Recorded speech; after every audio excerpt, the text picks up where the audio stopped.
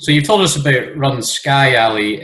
You took a year off the year after, and then in 2016 you decided to do another fundraising event. Can you explain to us what that involved and the charity you chose to raise the money for?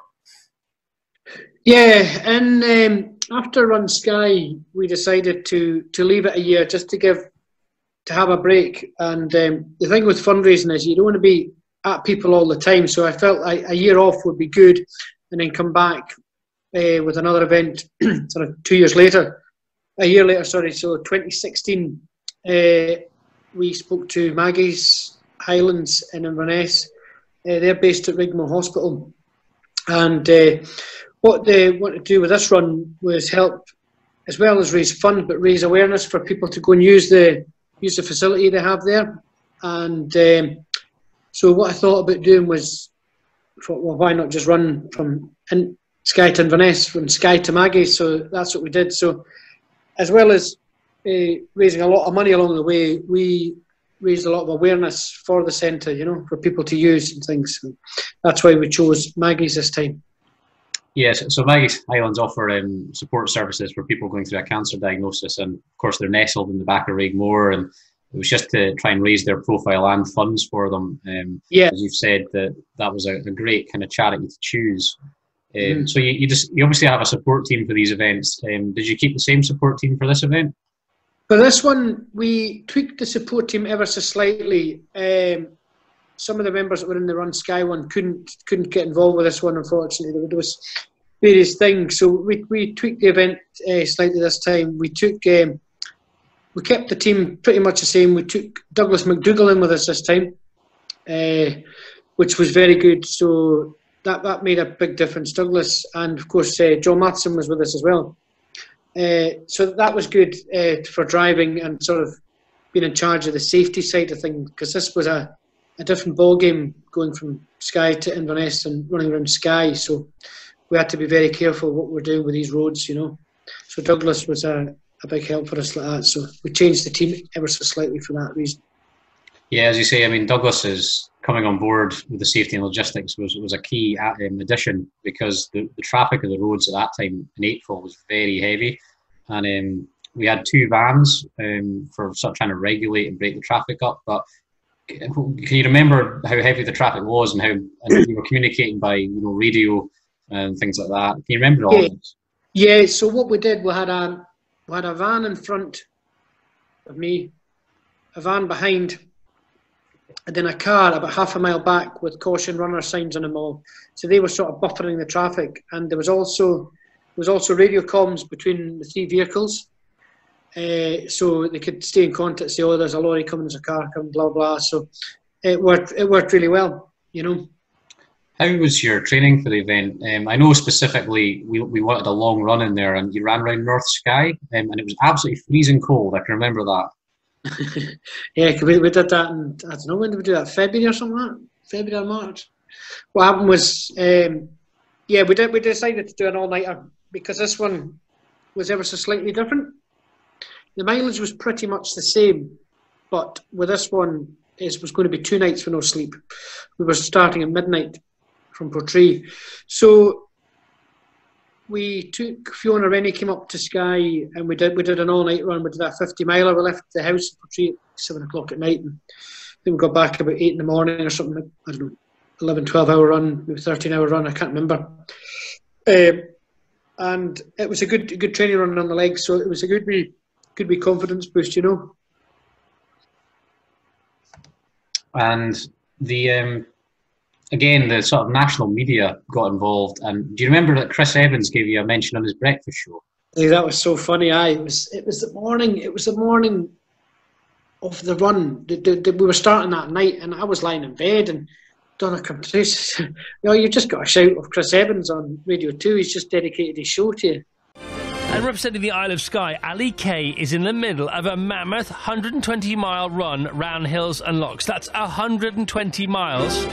All the way to Inverness. He hopes to race over the finish line in just 35 hours, which is mighty impressive, but not as impressive as the fact he's going to raise more than £10,000. Let's give him a cheer, shall we? Let's do that.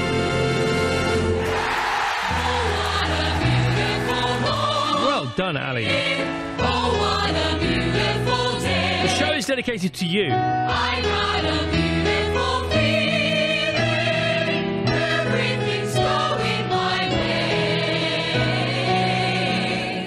way. Oh wow, it was quite amazing, you know. So that was good. And that's obviously, again, that was, you know, I mean, how many millions of people listen to Radio 2?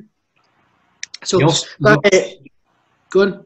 I was just saying, you also had support from a number of sponsors like CityLink, Run For It, Co-op, Everlong Paint. What did it mean to have all these sort of companies and businesses and supporters behind you? Oh, absolutely huge. Well, I mean, CityLink were fantastic. You know, they donated 917. They did 917 pound, because it was the 917 route, I think it was. That's right, the 917 bus from Portree to Inverness. So that's what they came up with a check. It was lovely with the director come up, and we took a photo taken in Portree next to the bus, and that was really nice. And that went straight to the Maggie Centre. Run For It have been at the backbone of these events with me. They've been sponsoring me now for the last few times. It's just been really good, and the staff in there are amazing. And they're a huge help and support to us, and we really, really, really do appreciate them, having them on board with us. And it's nice to get joined by staff as well, Ryan and things like that. When we do, he joined us that night as well. Everlong Paint came on board, and they sponsored our kit. They saw the ad on the page, and which was really nice of Sarah, and their staff there was amazing what they did as well. And again, the Co-op in Portree, they sponsored us our food, so they give us I don't know, a couple £100 worth of messages to take. So it was really good. And then after what was left from the stores, we donated it to the Dune and Star, to Ali's boat, because he gave us his van for the couple of days, you know. So that was good as well. There was good coverage in the local, national and local press, like the West Highland, the Oban Times, Scottish Running Guide, Inverness Courier, obviously, because it was an Inverness-based event, our charity we were raising funds for. Did that help to spread word of the event, and did you feel that the pressure was creeping up at that point? Yeah, no, it was really good to have these papers involved, and I mean, the priority is to spread the word and get as much people out there talking about it and raise as much awareness, and you know, that's the whole idea. And it was really good to have all these newspapers on board, and you know, the Scottish Running Guide as well, which was fantastic. They give us a page, you know, in their magazine. And no, I don't think the pressure did go on there. No, it was I coped all right with that. You know, it was fine, because we knew we were doing this time. You know, so no, it was good. Local football team, Portree Juniors, ran a football tournament and raised £2,000 for Maggie's Highlands. Just wanted to get your thoughts on what that meant to you, to get that kind of the fundraising donation kick-started like that. Yeah, that was absolutely amazing. What they did there, they actually raised 4,000 that weekend, the 7-a-sides, and what they did was they gave 2,000 to Sky Cancer Care, and they gave £2,000 to us for Maggie's.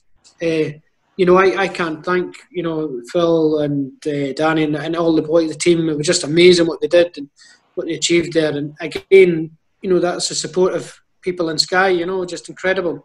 So that was a really, really nice thing for them to do, you know, to even think about us like that and help us in the cause of raising the money for the Maggie Centre, you know. Yeah, it was absolutely amazing, and we couldn't be more thankful to Portree Juniors for supporting us then. Yeah. Going back to the event, Ali, so obviously Run Sky, we were still multi-day with this event, but this one was different because you were starting at midnight. Can you just explain to us if that presented any new challenges for you? It did, because you're starting tired right away. You're starting absolutely knackered, because I didn't sleep the night before, and then I didn't sit a piece much that day. You know, I was meant to, but I didn't. I was always pottering about at something. I was getting a row all the time. And then the reason we started at night is so we could finish in Inverness during the day. So it was a 35-hour journey, and I had to work backwards so that we would finish. And because we couldn't come into Inverness at 1 o'clock in the morning, it was no use. So I had to work it that we would come in for about midday. on the Friday. So it was tough. It was tough. The first night was actually quite easy because you're still, the adrenaline's sort of going and things like that. And by the time we got down just about Broadford, daylight had come up. That was the first marathon complete, and I was feeling good. So no, it was the second night. That was the killer, And I seem to remember you running over the Skye Bridge and quite enjoying that. Can you remember running over the Skye Bridge? Aye, it was great. It was my first time ever running over the Skye Bridge, and Fiona and Pauline's as well. And we were joined by a gentleman came to Broadford and joined us for a section. And it was just really nice to do that. The Skye Bridge was a real enjoyment going over that. Aye, because I've never actually run over it before. The middle section was up to Strome Ferry, which is a notoriously hilly section. Did you find that was quite taxing on the legs? Yeah, I remember it as clear as a bell coming out of Balmacara and going up that hill. I'd actually hit the wall at that point. What I mean by hit the wall is you just kind of hit a really low point. And I know it's early in, you're only about maybe, 34, 35 mile into the run, and I'd kind of hit the wall, just tiredness. But I got going. Once we reached the top, we got going. We had a stop at the top. We had some soup and things, and the view was just amazing, looking over Loch Carron and Strathcarron, and then we got going down there.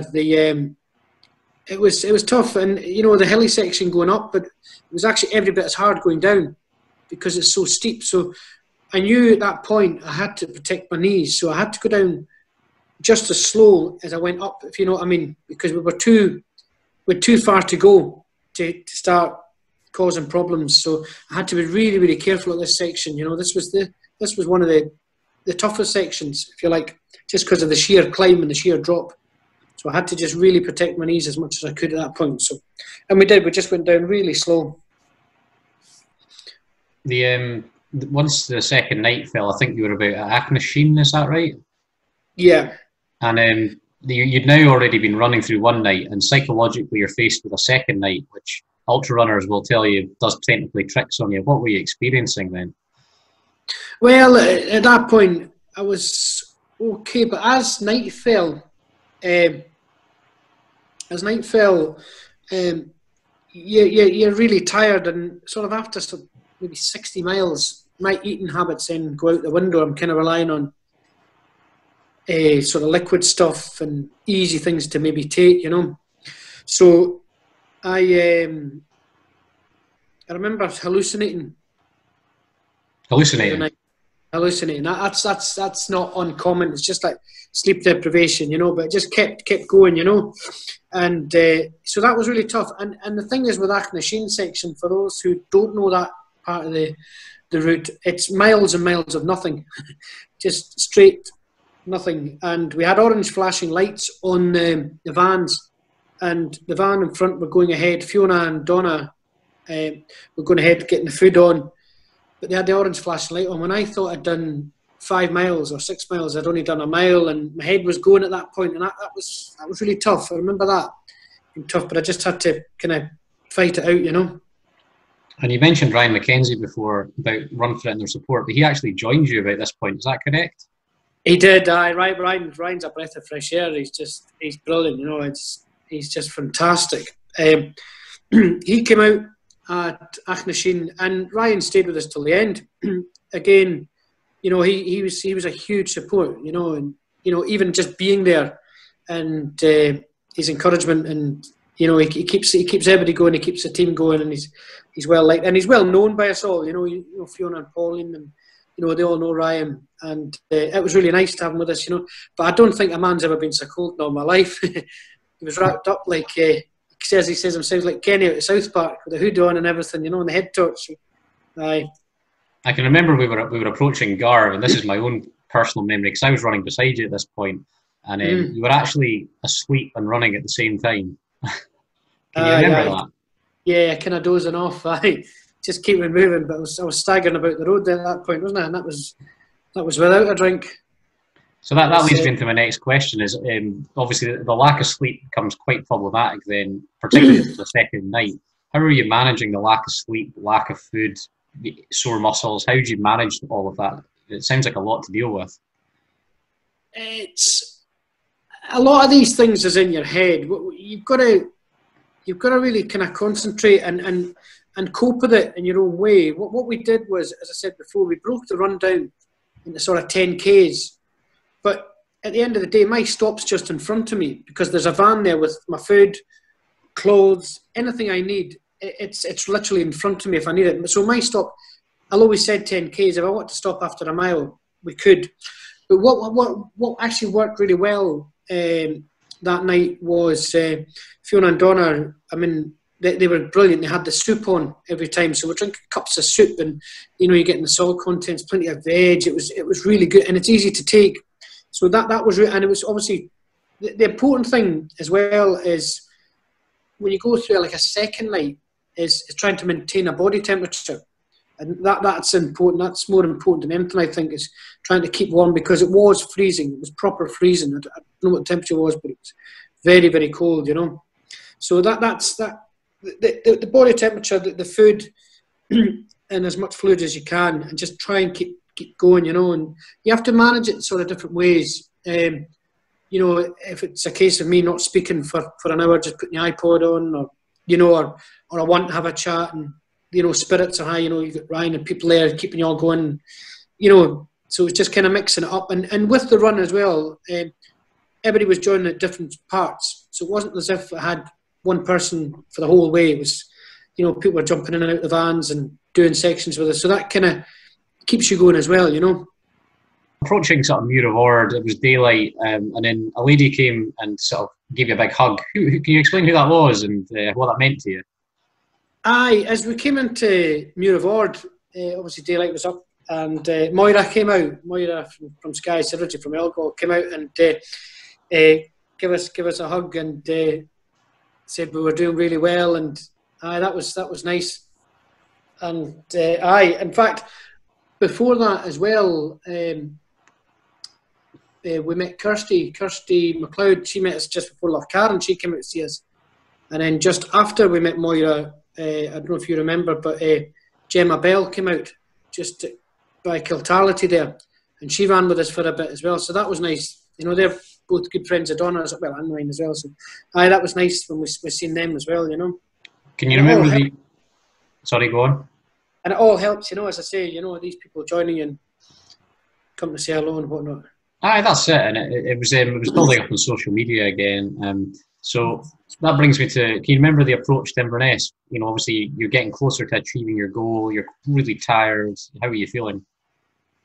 Yeah, the approach to Inverness was I remember kind of getting a wee perk there. We met Mark Cooper from Edinburgh. He works for Maggie Centre in Edinburgh. Mark's a great runner, and he's done an awful lot of running, and he's done an awful lot for charity as well. Mark, he came out and joined us. My brother Ian, as we were getting closer, and I remember I reached the sign, and obviously I wanted my photo taken with the sign that we got to Inverness, just before we got into the town, and then there was a surprise waiting for me in my van. I don't know if you remember that. Robin Womble was in my van. He'd driven up through the night. He hid there, so it was great to have him with us as well. And as I say, as we were approaching Inverness, we're starting to perk up. And I felt I went into Inverness really strong. I ran well, considering we'd just done 120 or 5 mile or whatever it was at that point. So I was a lot stronger this time round and run Sky.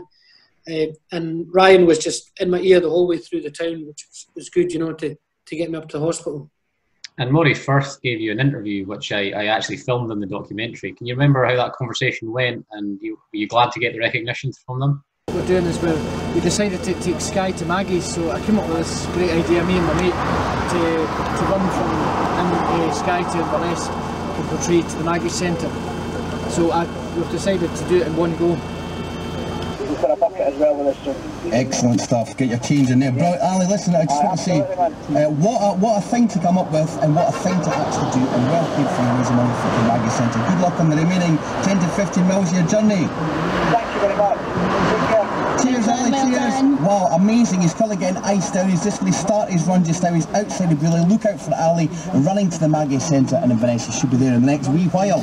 Aye, it was lovely. It was lovely. We kind of made the news of it that day, and I remember being in the back of the van, and yeah, we got the interview, which was really nice, and it was more publicity along the way, and thanks for to the team and everybody involved. It was good. It was good for the Maggie Centre, Can you remember the sort of approach to the finish line at the centre? What you were feeling. There was a crowd there, and excited. Yeah. An adrenaline rush. Yeah, as we came up through the town, we got a little bit closer. I remember passing the wee roundabout at the Rigmore Motel, and I got handed the flag, the Scotland flag, and I kind of went on my own then, for the last bit, and I put a pace on, because I remember you couldn't keep up with me. That's true, aye. Doesn't happen very often. Keep up with me, aye. Which was funny, but it was fine because we just had such a lovely response arriving at Rigmore Hospital and the Maggie Centre, and the crowd was great. It was, and everybody that was there was sort of family and friends, and people come up to see us and support us. We just completed, another sort of 5 marathons. It was just amazing. So no, it was lovely, and as I was approaching there, it was just adrenaline was going, and yeah. How much did the event raise for Maggie's Highlands, and did it raise the profile of the centre?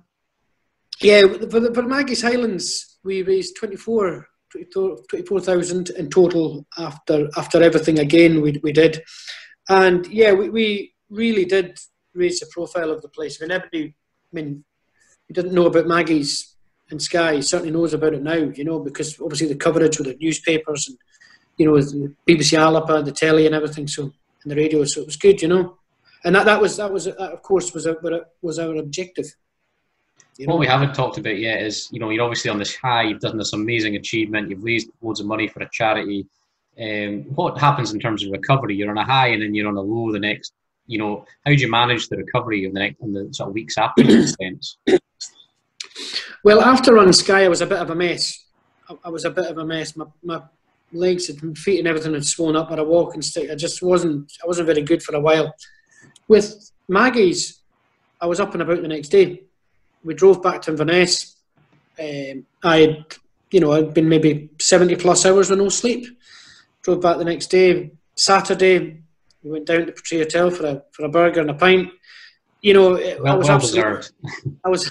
was absolutely fine. I recovered really well from that, and that's a sign that you're doing things right and you're getting better when your recovery time is better.